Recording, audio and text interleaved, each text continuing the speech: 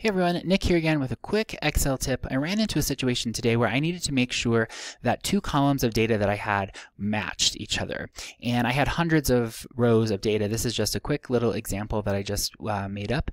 And I really wanted a visual way to see if column A matched column B. So what I did is I created a dummy variable, a dummy column, just a column of that I'm going to make up here, and I just titled it match. And now I'm going to put in a formula here. And all I want to do is type equal sign, click on this first cell that I want to match, click equal again, and click on the second cell that I want to match. And what this is asking Excel to do is it's asking it if this cell here in column A matches column B. And if it does, it's going to return a value of true. And if it doesn't, it's going to return a value of false. So let's push enter and see what happens.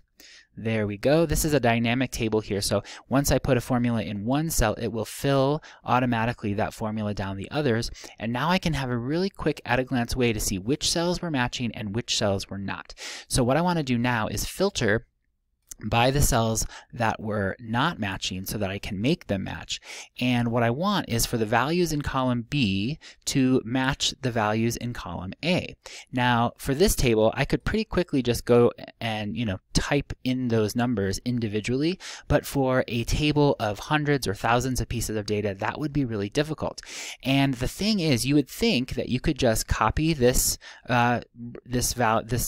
selection of cells here and then paste it over into this selection of cells there. But you can't do that exactly, because if I copy this, Control C to copy, you can see that it's not copying everything from my table, or it's not copying, it's just copying those cells that I've filtered here, because you can see that by all the little separation lines right here.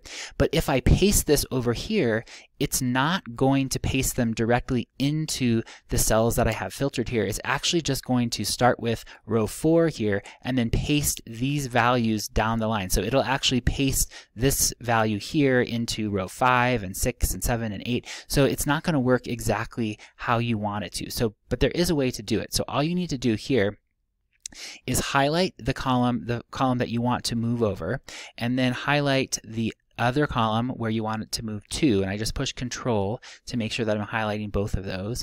And then you need to go up to the editing menu right here, and then there's this little fill drop down, and when I drop that down, it's asking me, do you want to fill values to the left, right, up, or down? And in this case, I want to fill values to the left. I want all the values in column B to go into the same cells in column A. So let's click on this left button and see what happens.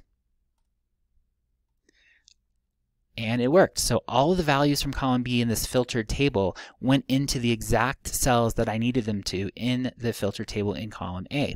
And now I can unfilter this table, and now all of my rows should be matches, and they are, because only true is right here. So I'm going to click OK, and that gives me my entire data set. So that's one really quick way that you can fill values from one cell, from one column of cells into another column of cells when you have that filter button selected, so that you have hidden rows in your data sheet. I hope this was helpful, and if you like this video, I hope you give it a thumbs up and subscribe to my channel. You'll get automatic notifications every time I do a new Excel tutorial or data design, PowerPoint, or Excel tip. I really appreciate it. So thanks again for watching, and I'll see you next time.